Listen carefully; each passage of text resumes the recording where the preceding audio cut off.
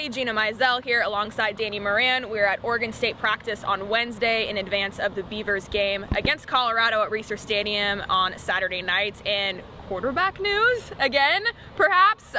We were able to watch, of course, the last few minutes of practice, and Nick Mitchell, of course, officially is listed as the backup on the most recent depth chart, but today he was taking some first team reps, and Dave Baldwin said don't read too much into it. Seth Collins is still the starter, but he did open the door to say that Nick Mitchell perhaps could see some action against the Buffaloes on Saturday. Yeah, it's been a while since we've even talked about a quarterback controversy. Right. You know, I think people might forget that Seth Collins and Marcus McMaryion, who's now on the third string, started the year in a quarterback battle. They both, went into Weber State, the opening game, knowing that they were going to play. Collins played well enough to win that job.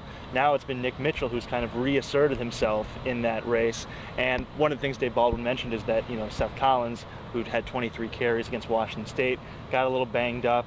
We've seen now back-to-back weeks, maybe all those rushes starting to take its toll. And so it seems like Mitchell gives them that, second best option and maybe a better passing option than what Collins has provided so far. Yeah, absolutely. And I asked Dave Baldwin why Nick Mitchell over Marcus McMaryion, because that's a switch in and of itself with the backup role. And he said that Mitchell's kind of done what Marcus McMaryion did during the summer as far as really making a lot of strides, growing in this offense, and putting himself in position to get some playing time. And maybe he does have the best arm of these three quarterbacks. So again, it'll be very interesting to monitor how things go on Saturday.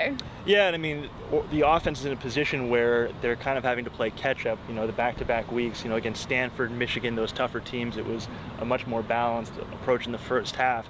Now they've, been in situations where they've had to really play from behind. So we're not sure kind of what Colorado will bring and if that will be different this week, but Mitchell may give a better passing option in that sense. Yeah, there could be situations where, Collins is out there for his legs, Nick Mitchell's out there for his arm, maybe switching off. Again, it kind of remains to be seen, but certainly, again, like I said, the door is open. We were anticipating potentially seeing that for a lot of the year. When Gary Anderson announced that it was going to be Collins and McMaryion to start, he left the door open that, we don't know how long this is going to last. We've seen McMaryion, I think, 2 more times after Weber State this year, but it was really limited reps, one time only because Collins was banged up against Arizona. So it kind of open to anything. Yeah, absolutely. And again, of course, Oregon State's passing attack does need to get better. They rank last in the Pac-12 and are one of the worst teams nationally in that category. We also got to talk to Gary Croton, who is here as an offensive consultant of some kind, just helping this offense out. Dave Baldwin, was saying that he welcomed the outside point of view.